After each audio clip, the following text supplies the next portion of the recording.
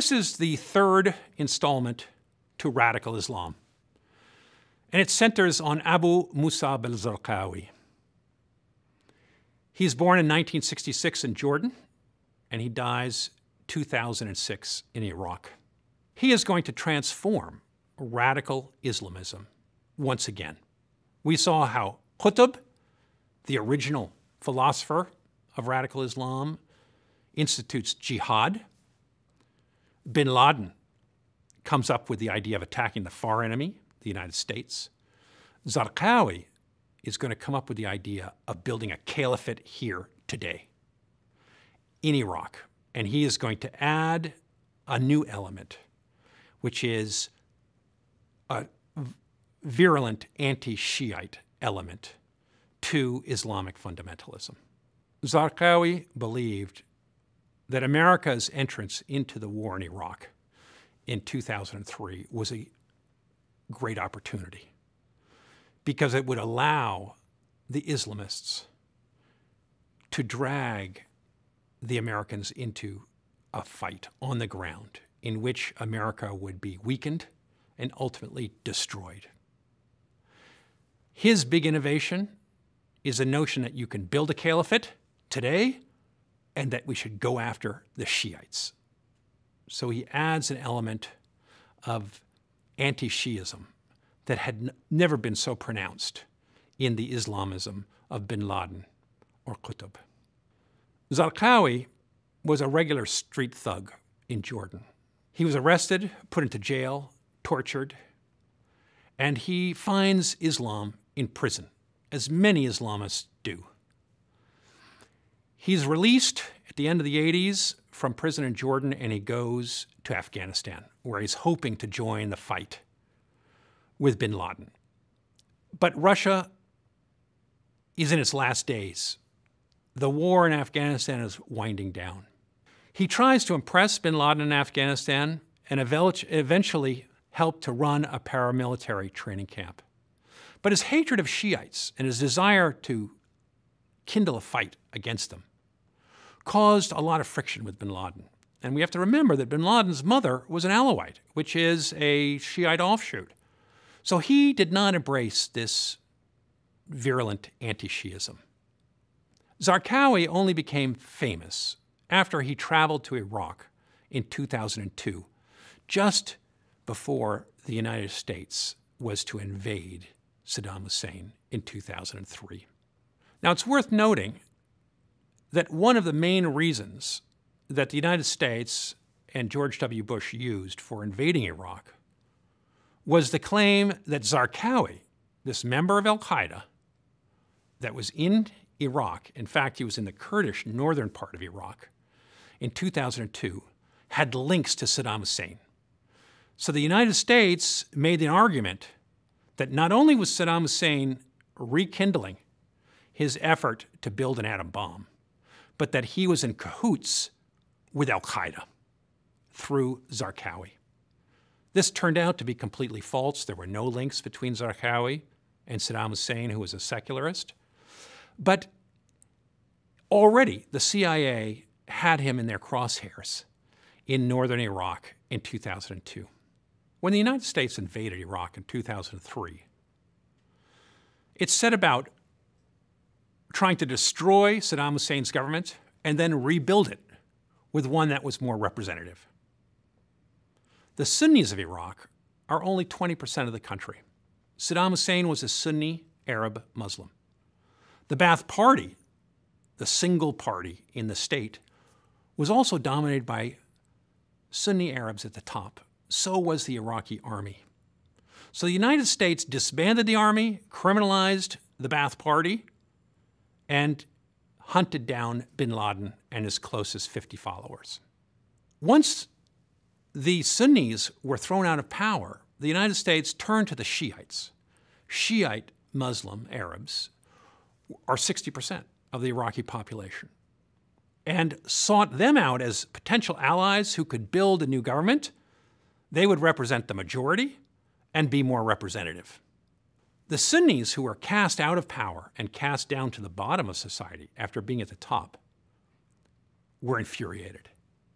They felt that they were being marginalized and would be discriminated against, and that a divine order, an order in which the Arab world was not only Arab but Sunni Arab, was being defiled, and that Shiites, who were not good Muslims, were being catapulted to the top. That was the view of the radical Sunnis, like Zarqawi. Zarqawi had a fine strategic mind. He realized that in order to destroy the Americans, who had a superior military, he had to start a civil war. A war between the Sunni, aggrieved Muslims, and many of the military figures, the 400,000 members of the Iraqi army that had been thrown out of their jobs, that they could recruit amongst this large Sunni community and get them to attack the Shiites. And that if the Shiites counterattacked, it would create a you're either with us or against us. It would split the Islamic world along sectarian lines. And that Sunnis would win this battle. Why? Because 85% of the Islamic world are Sunnis.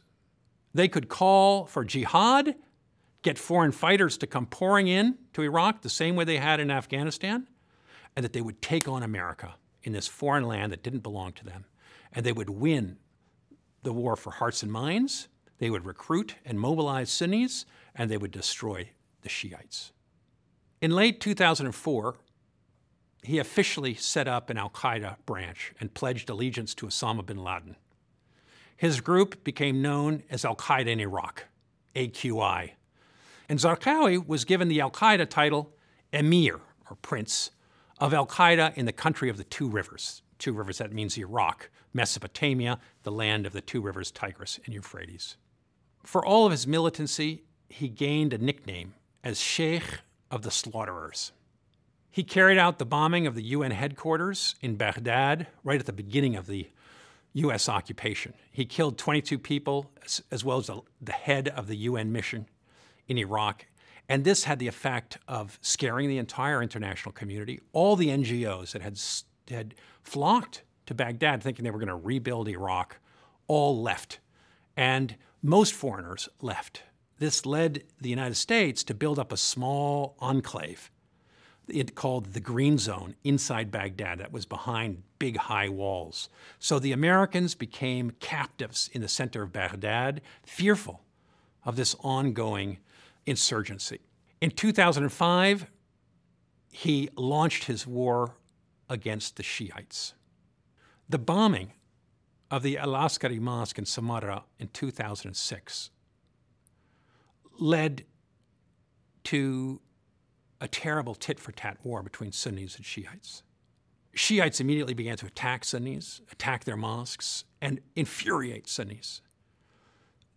Sunnis attacked back, and it became this cyclical war that the United States could not dampen. The U.S. saw all of its attempts to build understanding between the different communities, to develop power-sharing government, completely collapse. And this is the beginning of what has been called the surge in Iraq, where the United States sent in tens of thousands more troops and began to recruit Sunni tribes to fight against al-Qaeda. Through the surge, the United States was eventually able to largely defeat Zarqawi and al-Qaeda. Zarqawi himself was killed in 2006. Other leaders sprung up. But by the time President Obama decided to pull troops out of Iraq, 2010, al-Qaeda was only a shadow of its former self. It had largely gone underground. A new Shiite-dominated government led by al-Maliki was in power, and the United States believed it was safe to leave Iraq. And the Shiites, it must be said, did not want the United States in Iraq. They made it almost impossible to keep troops there by not renewing the contracts under which they were allowed to operate in Iraq. Obama pulls out American troops. But a year later, 2011, what happens? The Arab Spring. And this is going to turn the entire situation back on its head. Because Syria, the state next door to Iraq, falls into civil war. The minoritarian Shiite government, led by Bashar al-Assad, an Alawite, is beset by an uprising largely led by Sunni Muslim Arabs, who are the majority in Syria. Assad has to pull his army out of the east of Syria. That's the entire area along the Iraq border. And these al-Qaeda members are able to slip into Syria and rebuild in eastern Syria. By this time, 2010, al-Qaeda has a new leader called Abu Bakr al-Baghdadi. He renames the organization the Islamic State of Iraq and Syria, ISIS. In Arabic, that's Ad-Dawla al-Islamiyya fi Iraq wa Sham. Syria's named Sham, and that means a greater Syria, the Levant, really. So this leads to it being sometimes interpreted as Islamic State of Iraq and Syria, or the Islamic State of Iraq and the Levant. It doesn't really matter which one you use. They both mean the same thing. Abu Bakr al-Baghdadi is going to rise up and rejuvenate this organization that spreads rapidly in Syria and in 2014 is able to sweep back into Iraq, conquer almost all of the Sunni Arab parts of Iraq. And this launches a new war with the United States being sucked back into Iraq and into Syria in order to destroy this new incarnation of a more lethal, more potent, more centralized al-Qaeda in Iraq and Syria. So to conclude, these three men, Sayyid Qutb, bin Laden, and Zarqawi, each take radical Islamism that starts in the 1960s into different phases, from Egypt to Afghanistan to Iraq and Syria. Caliph Baghdadi establishes a caliphate, something that Zarqawi was trying to do. He builds a centralized army and he builds a state.